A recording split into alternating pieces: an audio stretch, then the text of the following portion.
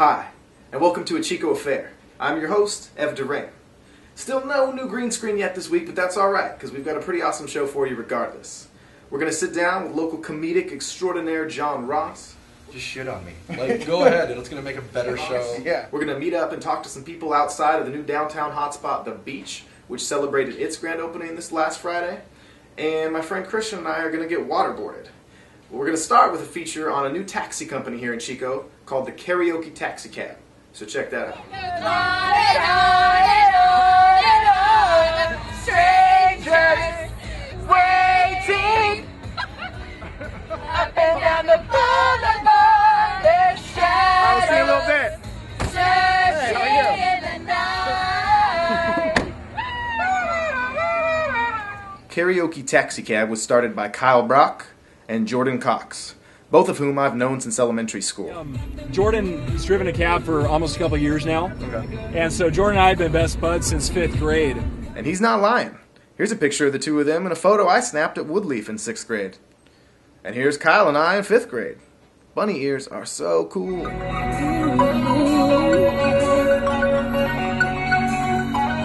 one is for the boys with the booming system. Top town AC with the coolest system. When you come up in the club, they be blazing. Man, we're just excited that you guys came out with us. And Ev, you got a great show. I love it on YouTube, man. So in terms of what we're doing, I don't know. It all kind of just started blowing up. Now, on a serious note, we've been working months and months on this crazy idea, this whole idea of having a karaoke taxi cab. And this is the only one we've got so far, but it's been a very, very positive response so far. We're just going to keep trying to grow the company. It's a very exciting time, man. So when people call the karaoke taxi cab here and they get in, what's the process here? They just start singing or what? You got it. I mean, we've got 2 wireless microphones right here.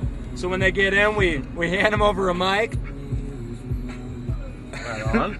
And pretty much they just open up the mic and they punch in whatever number they want. Do you have like one in particular fare that stands out as being especially crazy or wild or memorable? Well, had some really wild people in this car already. We probably a funny one. We had this guy. He's like, I gotta go to the bathroom, man. So he pulled over and hopped right out and went right beside the cab. Did he keep singing too? And then he handed us the payment right after. So we washed our hands. So you put that good. directly into your mouth. And we always sanitize the mics too. You never know what's gonna happen. So Very true. haven't had any spewing experiences yet, but it's around the corner. I guarantee that. As long as you're ready for it. Prepared with the yet. We are ready for it. We've got a puke pail in the back, paper towels, Resolve, great for the carpet, hand sanitizer, Windex. Next stop is the East Side Motel. How was the karaoke cab ride? It was awesome. Yeah. Next, I sit down with local funny man John Ross to find out a little bit more about the Chico comedy scene.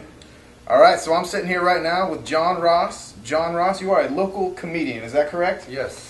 Alright, and you, I saw an article about you actually in the Chico News and Review. Okay. And so I learned that you came up from Sacramento, is that right? Yeah, I just moved here about 4 months ago. Right on. Yeah. Okay.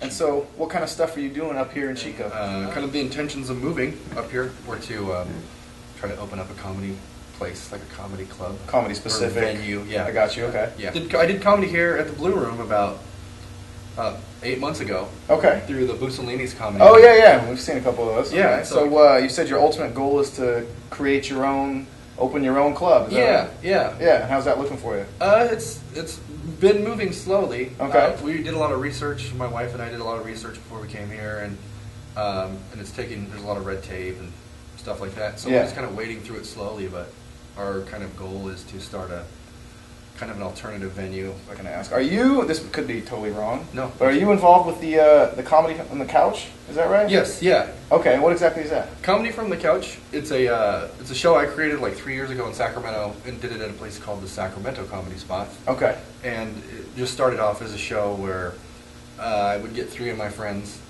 And are we allowed to cuss? Oh yeah. Oh, okay. Okay, good. Yeah. Fuck. Yeah. And I fucked the shit out of my friends on stage. No, I'm kidding. No, I'm kidding. It's like the aristocrats. No, Comedy from the Couch basically was a show where I'd get 3 comics, sit them on a couch, and then one guy would go up and do stand-up, and the 2 would sit on the couch and just bag on him while he's on stage, and it just would turn into a fight on stage. Or we'd attack each other's jokes. And so that's kind of how it originally started. And then it's kind of evolved like a lot where stand-up's kind of a secondary part of it now, where a guy named Bill Saporito and Mike Hoopengarner, all 3 of us came together and really have produced a show where it's like sketch, improv, and stand-up, and just games. And then have I seen you on the couch down at the farmer's market before? Is that? Yes, yeah. That was a little marketing ploy that was hot, where Bill always dresses in a tuxedo for all the shows. Okay. And I always dress in kind of a suit jacket. So we went on the farmer's market, just hand out flyers, pushed each other around on the couch. Nice, yeah. I remember seeing a couch on wheels. And we were just handing out flyers and interviewing people like it was a late night show. Yeah. Just kind of doing that. That's cool, very cool. Yeah. Anything else you want to say while you got the open mic? God. This might be seen by like 400 people. 400. Watch out. 400. That's a high estimate, too. Dozens and dozens. Dozens upon dozens. I don't know. Just, hey, come out to shows. Come out to, I hate saying, come out and support live comedy. Yeah. I mean, they say the average comedy fan goes out like 2 times a year to see comedy. And so we're doing our best to not make it shitty. Do you have any shows coming up in the immediate future or anything that... I do. Keith Lowell Jensen. I'm going to grab the flyer. I have a show here. I forget what day. September 20... No, that's in San Francisco. Chico. All right, there we go. September 22nd. September 22nd. Keith Lowell Jensen. He's a friend of mine that I was on a comedy tour with called the Coexist Comedy Tour, where it was like an atheist, a Jew, a Muslim, a Buddhist. Nice. And I was the Christian on it. I'm not a Christian anymore. We won't go into that. That's another story. But, he's an atheist comedian. I don't know if he'll do a lot of atheist material at this show, but he's really funny. He's out of Sacramento. And he's all over the place. And so I'll be opening for him. Oh, nice. Even though I'm funnier. Which is weird. Right? Yeah. September 22nd. I don't even know what day that is. September 22nd. Neither do I. But it's here at the Blue Room. We're here at the Blue Room. We'll find out what day. We'll put it up on the screen. At 9:30. 9:30 p.m. 9:30 p.m. So, yeah. On Friday, a new club opened up downtown called The Beach, and the turnout was crazy. So we were there. Yeah, all right. Ladies, what are you guys doing out here? Bachelorette party! Bachelorette party. What's your name, the bachelorette? Tasha. Tasha. All right, you pretty excited or what? Duh. Yeah. You not from around here, are you? Sacramento. Sacramento, right on. You came up to Chico for the bachelorette party? Oh, yeah. Right on, right on. What spots are y'all hitting tonight? Let's go right here. We're going to U-Bar. U-Bar. And then you're going upstairs to the new place? Oh, yeah. Yeah. That's where it's listed. Yeah. The beach, indeed. Oh yeah, you guys, what do you like about Chico so far? Everything? We like the nightlife. The nightlife. And we like you.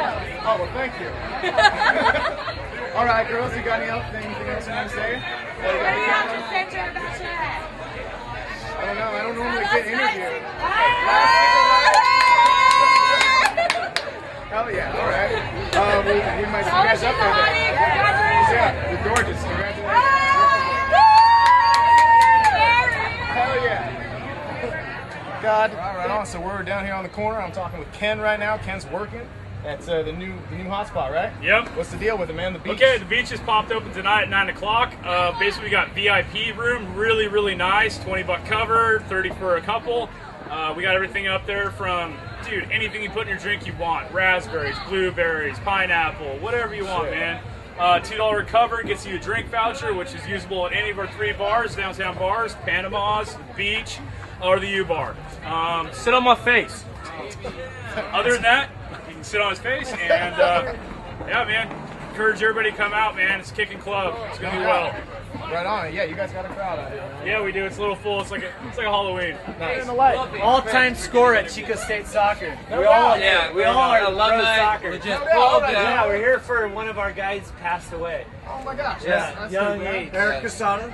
Eric Casada. Q. Legend. 86. Legend. Don Beatty. We just had dinner with Don Beatty, our head coach, athletic director, and we're back here in Chico. Not all you guys are living here currently? No. The reason why we're here for the we're brickworks. here today is because of Eric Casada. Yeah. Eric Casada was a legend. And those short skirts. Can you zoom in on those? We've been zooming in on those all And we're night. here for your opening night. The economy is live and well in Chico right now, I'll tell you that much. I'm trying to get back in there and hang out with that bachelorette party. That's the goal. That's what's up. Yeah. I'm sneaking in ventilation. I think I can scale this brick wall. Fucking Spider-Man some shit. And lastly, Alright, so I'm here with my dear friend Christian right now, and we're gonna get waterboarded. Tell us why, Christian. Well, we're going to discover if waterboarding is torture or not. We're not going to really answer the question of if torture is a viable method of interrogation. We just want to find out if waterboarding is torture. We know Chico is dying to know. See, the age-old question. Yeah, seriously. Okay, let's do it. Hell yeah. It's gonna get me in big trouble, isn't it? Take it like a champ. More. Heavier. Heavier flow.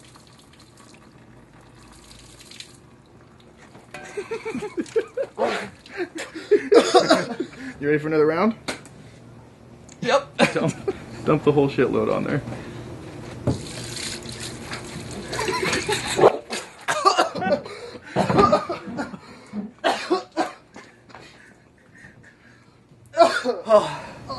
That's pretty fucking awful. All right, I want to do it. 3, 2, 1.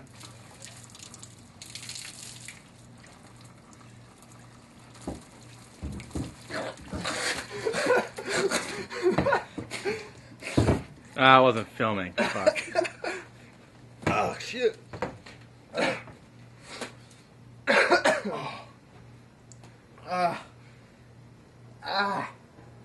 Is so much goes in your sinuses? Yeah. Like just immediately, it's like that horrible feeling, like, and it doesn't go away. Want to try it again? I might as well do one more. Alright. We out here waterboarding. What you know about this Chico waterboard, son?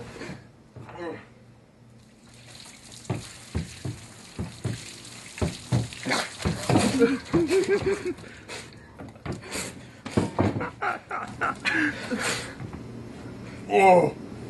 Oh. I don't know how anybody could go longer, like to be against your will and have this done to Yeah, you. that's I don't know. that's the troubling part because it was so easy for us just to pull it off when we were done. Yeah.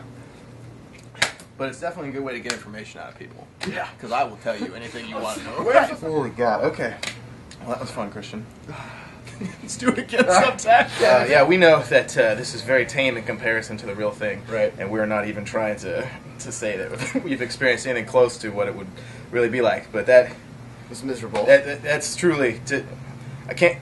We had the luxury of, like, as soon as, you know, just seconds into it, when we started feeling overwhelmed, we could just pull the thing away, and it was still just terrifying. And I can't imagine what it would be like to, you know, be, like, strapped on against your will, you know, just forcing that down, you know, your throat and in your nose. And that's intense, man. Yeah. That'll do it for us this week. I want to thank you so much for tuning in, and those of you who repost and share our episodes online, I want to thank you too. I see it, and it means a lot. Make sure that you check out and support our local comedy scene here in Chico, and if you ever need a break from the norm and you need a ride somewhere, give my friends over at Karaoke Taxi Cab a call. They will cheer you up, I promise. It's a fun time.